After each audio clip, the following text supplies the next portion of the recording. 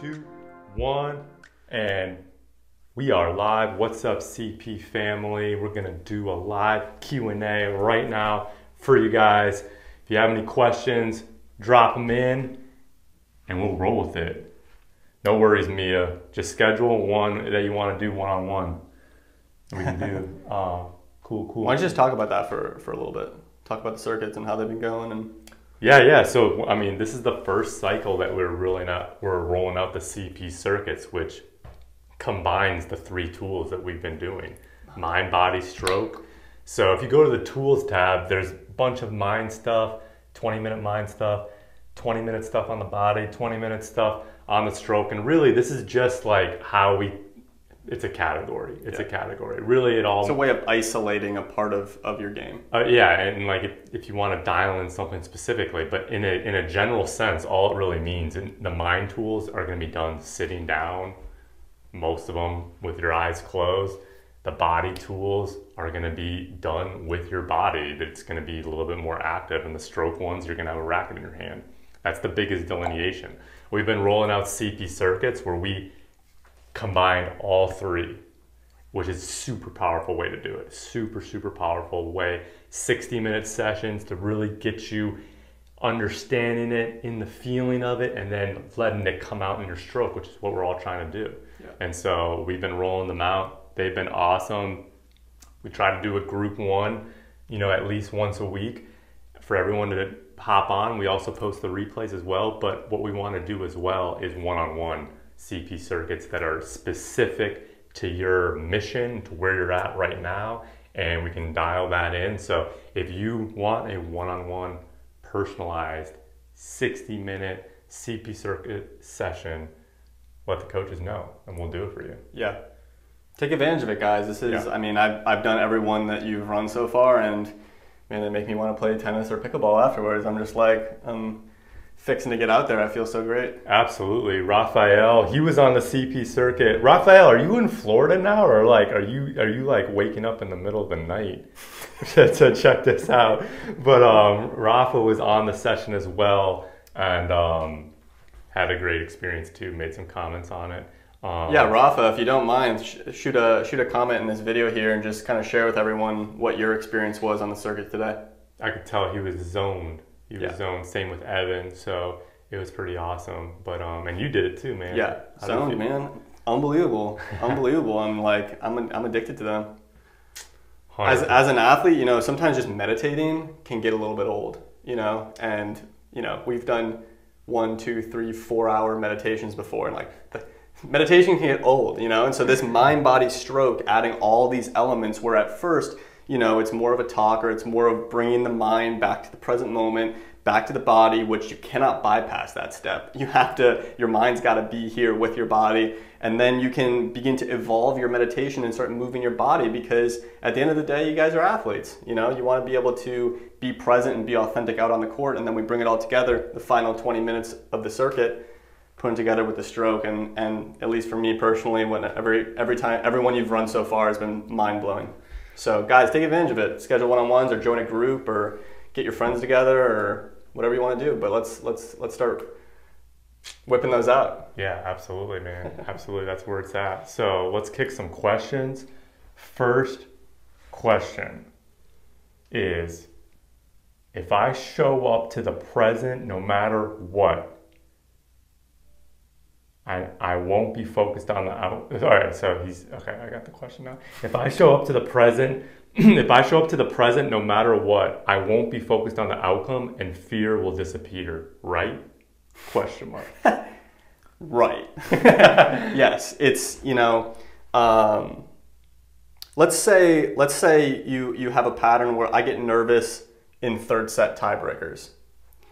The third set tiebreaker is a situation. That's an external situation that you find yourself in. And so in Week of Confidence, what it means to show up is you're paying attention while experiencing the situation, because what you'll find is you'll usually enter some kind of thought process, and if you really think about what is the purpose of that thought process, the purpose will be to control the situation. How can I control my performance or control things so I can get the outcome that I want? Because historically, I don't perform well in this situation. So what it would mean to show up in that situation is you're paying attention. What you're rising above, you're not actually rising above your nervousness in third set tiebreaker. You're rising above your pattern of thinking in third set tiebreakers. That's what you're rising above. And the way that you rise above that is, in week one, you kind of cut through it with your attention and you listen to the moment, you pay attention, you stay plugged in, and it's like a beam of light that you like sustain and you stay plugged in. And when you're paying attention, you're not in your thinking mind. It's only in your thoughts about what's happening that fear exists. Yeah, is really the only place that fear exists. Now, you might be experiencing fear in your body in the form of nervousness, but that's just a reflection of the past.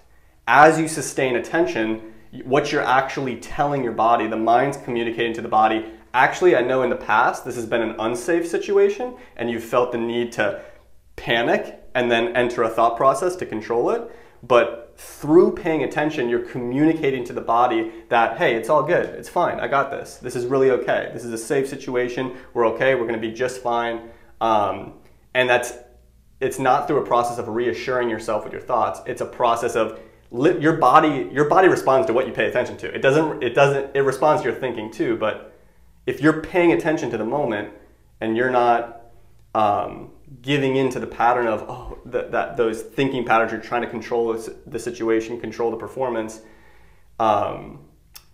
You're telling the body you're actually facilitating the body learning to be calm in that situation, and that takes time. So understand that's what can take a little bit of time. If I have a pattern of getting nervous, I begin paying attention. That begins communicating to my body and my nervous system that we're safe in this situation and there's no need to trigger the nervousness or the fight or flight that's creating that feeling of nervousness. And then as you do that, very quickly the body acclimates to that new way of being and you no longer will experience that. Yeah, money, dude. It's Yeah. money. That's actually a big part of several athletes' missions this cycle is to get rid of that fear. Mm-hmm. Get rid of that fear, man. That's how you Yeah. do it. Yep. That's how you do it. Yep. All right. Yo, so Rafael is back in Florida. Great to be back with the live calls. Love the CP circuit. By adding all three, mind, body, stroke, it just worked together after. It just comes together after when I play tennis. Super awesome, man. Super awesome. Cool. Next question is a great question. How can you tell the difference between confidence and pride? That's a great question, man. I was thinking about pride recently. How would you answer that? So to me, we got to go back to how CP defines confidence so that we can all get on the same page with what you're talking about. And this question was submitted during the launching the confidence tool. So it's coming from this definition of confidence. And that confidence is showing up to what's in front of you, paying attention to what's in front of you. This is a very binary thing. It's it's like a very active thing that you're doing. It's like a mechanical thing that you're doing. It's like a decision that you're doing. And it's something that by that definition would be super effective, super effective to having you play at the level of your potential. It makes sense. If I'm showing up, I'm more here to play. And so that's confidence, right? How is that different from pride? That has nothing to do with pride. Pride is most people's definition of pride is it has to do with your ego. It has to do with how you kind of look to other people. It has to do with the results you're getting and that kind of thing. And so that's where I would kind of separate them as confidence and pride. Yeah, pride always has something to do with an outcome. And that outcome can be a legitimate result or a result that I'm getting in the match or someone's opinion of me. And so pride is usually going to be tied up in that and your ability to produce some kind of outcome. Okay? And, no matter how much the best in the world try to produce an outcome, sometimes they can't do it. You can't do it all the time because you have someone on the other side of the net who's trying to produce the same exact outcome. And so when your pride, you're going into like an unhealthy kind of egoic pride when it has something to do with the outcome or something to do with comparatively you compared to someone else or someone else's perception of you, someone else's opinion of you. And yeah, just getting in agreement about what confidence is about. When you show up, there's no space for fear to enter. Okay? And when fear doesn't enter, you'll understand that your natural state of being is confidence. That's what your natural state of being is, because really what confidence is a firm foundation in the, I'm rooted or grounded in the present moment. And really practically what that looks like is I'm aware of my body. I'm aware of my body. If your mind is connected to your body, you're established here in the present moment. And as you do that, you're not conceptually thinking about the situation or what's going on within you. You're not in that thinking mode.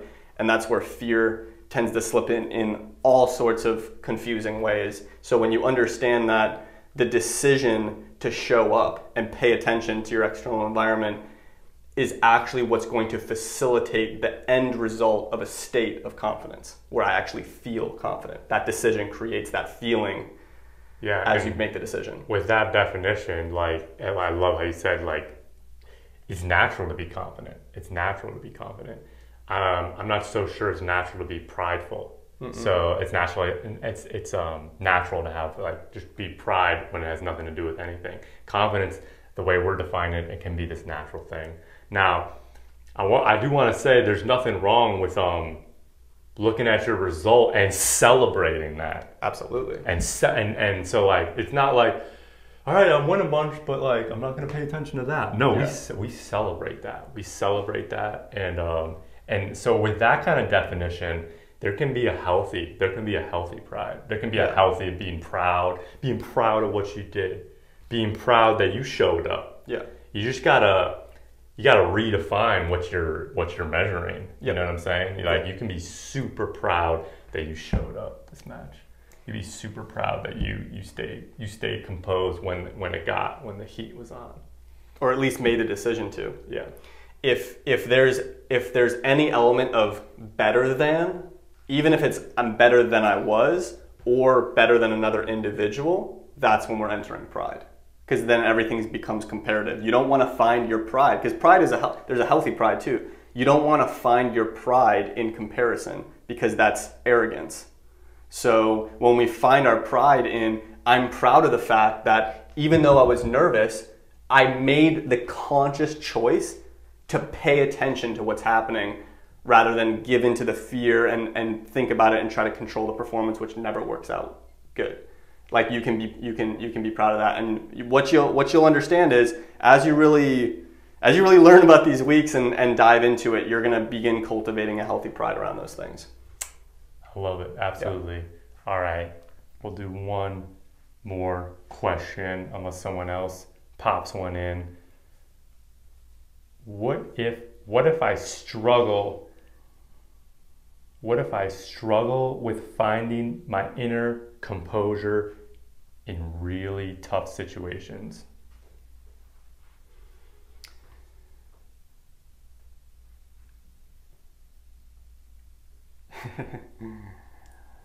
That's the point. That's the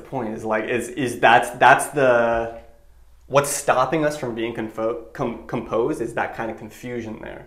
Like, how do I find it? Where do I go? What do I do? And it's like, it's actually really simple. You slow down and you settle into the moment. You settle in. So let's do the nerves in third set tiebreakers example. So in week 1 in confidence, you show up to what's actually happening. Because, and I'll explain why this is so important. We all know, like, okay, showing up, like, if you don't show up, nothing can really happen. But I'm going to explain why showing up is actually really, really important. When you show up, what that essentially, the decision you're actually making is you're letting go of an old way of seeing the situation. You have to let go of it. You have to let go of the old way of seeing the situation in order to show up. Meaning you're beginning to see it with new eyes. And when you understand that seeing the situation with new eyes is the only way that you can become aware of a new possibility that's outside the old way of being that you agree you don't like. You don't like being nervous in third set tiebreakers. So showing up means you're seeing the situation fresh. And the word that comes to mind for me is wonder. You're looking at the situation with a sense of wonder, where you wonder what's going to happen. You're making room for a new possibility to happen. So when you show up, it's the most critical step. It's why it's week one. You're literally creating the space with your attention without seeing it through the lens of what may not have happened in the past. You're making room for a new possibility to emerge. And then as you see it, as the possibility exists, you can see it, you can know it, you can claim it, you can move in that direction, and you can begin embodying that state of being. But you can't do that until you let go of the old way of seeing it, and the decision to show up is just that. You're letting go of the old way of seeing the situation. And that's why we structured the first part of the mission. In the past, I would get nervous in third set tiebreakers, because that's truthful. That is what happened in the past. It's a fact. But that's not the way, and now, I'm free to experience my process unfolding, to make a decision of my choosing, whatever it is that second half of your mission is. So now there's this sense of wonder. You're opening up to the possibilities, and that's what it means to show up. Okay? So we show up literally to this situation that's actually happening, and our attention is connected to it, and we're creating space for a new possibility to arise. But something weird is going to happen. As you do that, you're still going to feel nervous.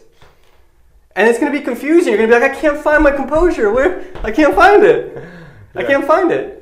That's because you're searching for a feeling, and when we chase feelings, you don't understand that the decision to show up is what creates the feeling of confidence.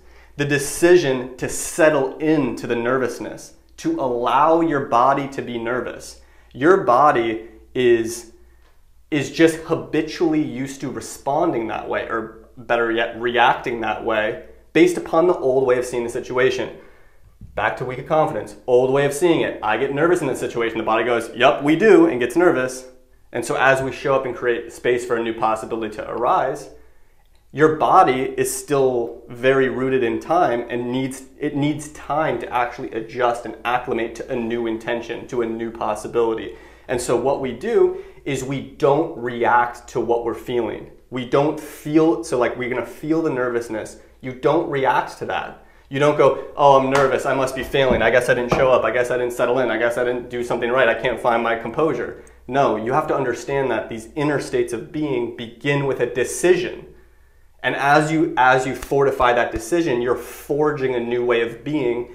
And with each time you make the decision, your body has time to acclimate to that new way of being, and then eventually it'll become natural. So what that looks like is we show up, we begin paying attention, we create space for a new possibility in the situation. In the past, I would get nervous in third set tiebreakers, and now I'm free to be relaxed, okay? And then when we're actually experiencing it, your body is still gonna be experiencing the sensation of nervousness. And what you wanna do is, what you're actually doing is rising above your reaction to your nervousness, okay? I get nervous in third set tiebreakers.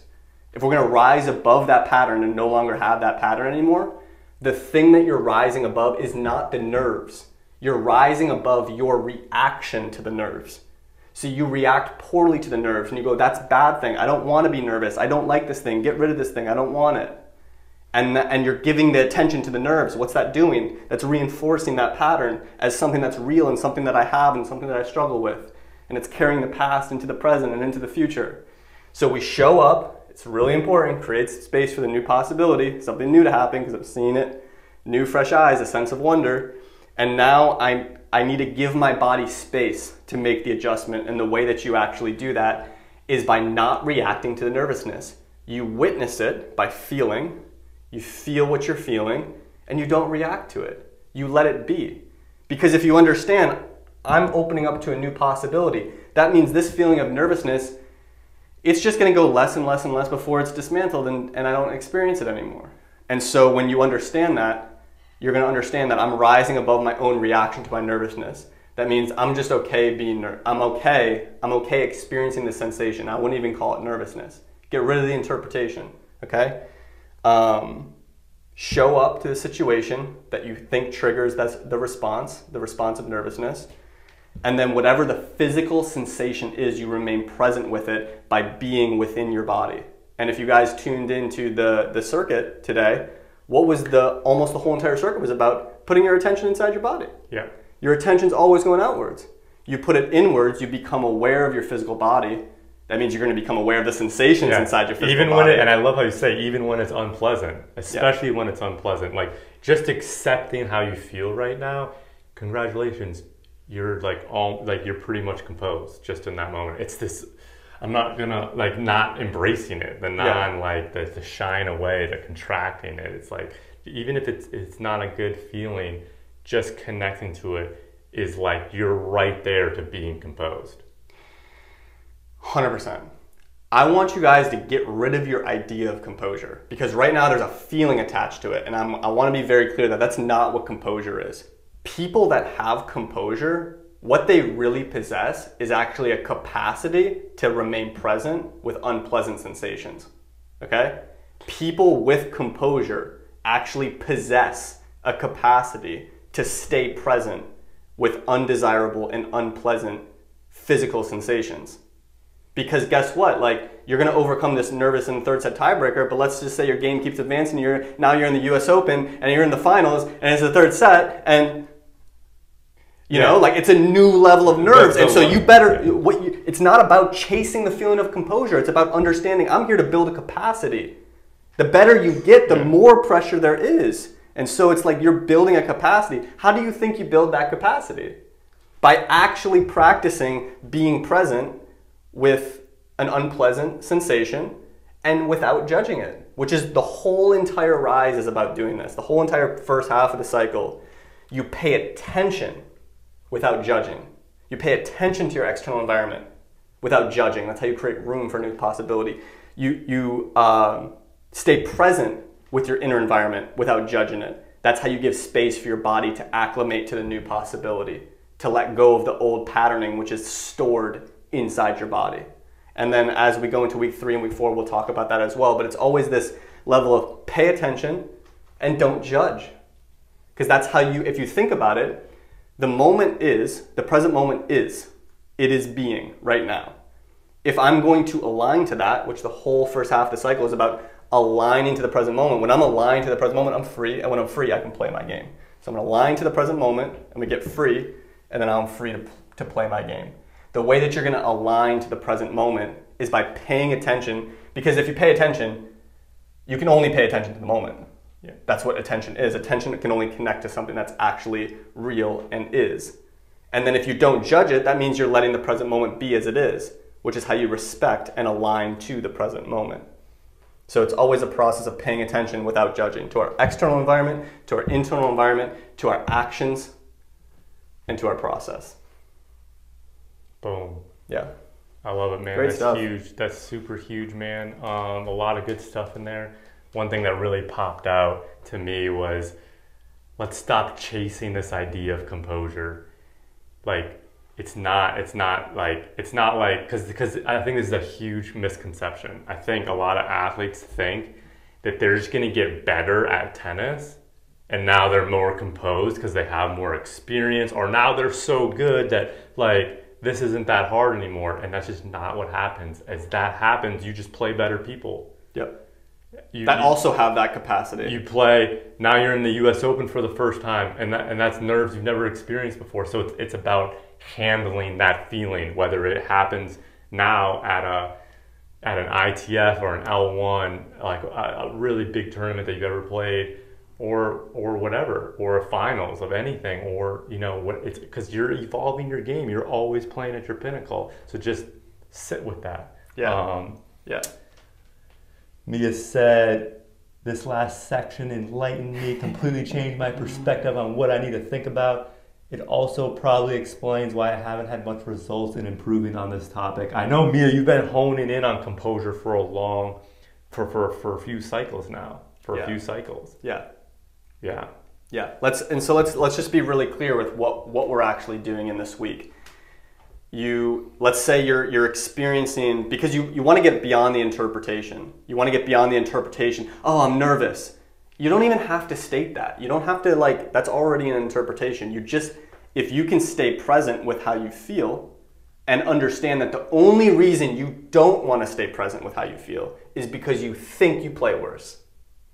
It's the only reason. That's what it means to be attached to the outcome. Yeah, if you played really good when you were anxious, you'd be like... You would love it. That would be your new idea of composure, and that you would be chasing that. So notice, we're chasing the feelings that we think in the past You've correlated it with a result. Correlated it with a result, absolutely. And so understand that the way you give your body space, because your body's just responding to your mind a lot of times. And so our mind is labeling things as, uh-oh, I'm bad in this situation. And then the body responds and goes, I am bad in this situation. And that's a real thing. When you're tense, like, you're going to play worse. So it's like, it's very real. It's like non-negotiable. Yeah.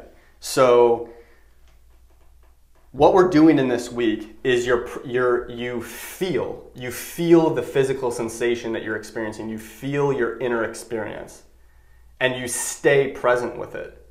Almost as if, if you just think about it, your body is just it's doing billions of things, okay? It's doing billions of things, and all it requires is your attendance. Your mind needs to attend to your body. And the way that you attend to something is you pay attention to it, and you don't judge it, and you just stay present with it. That's how you attend to it. And so you attend to your inner space by simply staying present. Because at the end of the day, your body is the one that hits the tennis ball. Your body's the one that hits the tennis ball. Your mind just needs to stay present with your body and allow it to experience what it's experiencing, understanding that it's not working against you, it's working for you. It's trying to facilitate and be able to do everything that you're intending to do. And so it's completely futile and pointless to resist an inner experience.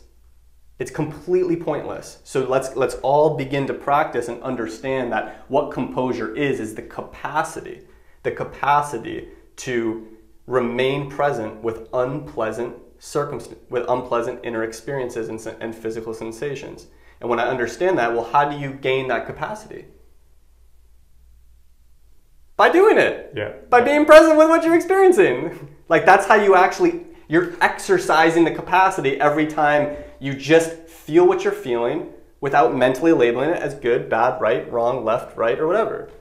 And if that seems daunting or challenging, which it can be, check out the CP circuit today, because that's all we do. Yes. And we can practice it. Yes, so in the CP circuit, you guys should check it out, and for those of you that did it, you guys can attest to it. At the end of it, I was literally like, was the first thing I said, I was like, so much of my attention is in my body. I can literally like feel that I have more body awareness. And what that is actually doing, what the training is doing inside the portal, is you're actually building the almost habits, the way like I'm used to having my attention in my body. I'm used to feeling my inner experience. I'm used to doing that. I've practiced doing that. And so when the time arises to do it, you've actually exercised that muscle. You've exercised that capacity a little bit. And so everything in the portal, the circuits, the tools, the talks, are helping you exercise that capacity. And so you're more equipped to be able to do it when you're actually experiencing the challenge in real time. Boom. Mia says, I'll check out the replay for sure. Absolutely. And we'll be doing more. So stay tuned. Again, let us know if you want to do a one-on-one. We'll do those as well. But great start to the cycle, guys. Great start to the cycle. Let's keep on at it. Yeah. We'll see you on the next one, guys. Peace. Cool. See you guys.